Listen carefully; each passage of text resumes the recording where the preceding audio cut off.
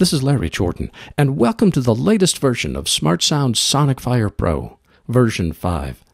The purpose of these tutorials is to help you make the most of this software. And in this tutorial, I want to show you how to finish getting your software set up and installing your music.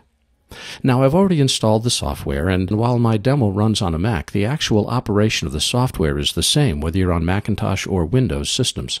I could run it by simply clicking on the icon here in the application folder, but a much better way to work is to grab that icon and drag it over to the dock and just store it to the dock. That way you can access the software whenever you're in any application, not just have to go back to the application folder.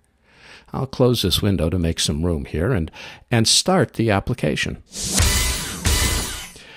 After a few seconds, after the startup screen disappears, we are in ExpressTrack. Now, ExpressTrack used to be only available with the Network edition of Sonicfire Pro, but now it's available free whenever you buy music. And I use ExpressTrack a lot because it's a very fast way to get access to the music that I need.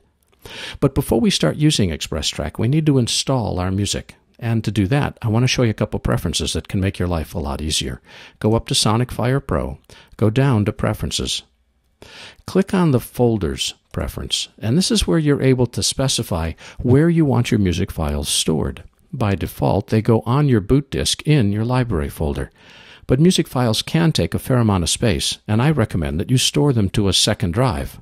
To add a drive, you click on the Add button. In this case, I have a second drive attached to my computer, and I've created a folder on it called SmartSound Music. Now, I created that folder before I began using SmartSound. Once I select this folder, I click Choose. Now, this tells the software where it should store music, but there's one more button you need to click. Select the volume that you want to store the music on, and click Set Copy Destination. Notice how the icon moves. This icon now tells SmartSound where it's going to install your music. Once you've got that set, you're done with setting preferences. By the way, if you ever need to see what music you have installed on your system, click the Albums button, and the Albums button lists all the different music you have available to you. Now we'll close this, and we'll insert the music disc into our CD drive. After a few seconds, the drive spins up, and we see the license agreement. Click Accept on the license agreement, and in a few seconds, Sonicfire has installed the metadata that tells it all about the music that you just purchased. Now you have a choice. This dialog allows you to copy or not copy the music to your hard drive. The advantage of not copying is that it saves space, but then you spend all of your time shuffling CDs in and out of your computer. A much better choice is to select Copy. What this does is it copies all the music from the CD to your hard drive, the one we just specified in Preferences.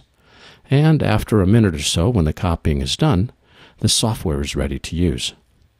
Let's let this copy, and in the next tutorial, once we get all of our music installed, I'll show you how to get to work with ExpressTrack. That is when the fun begins. My name is Larry Jordan, and thanks for watching.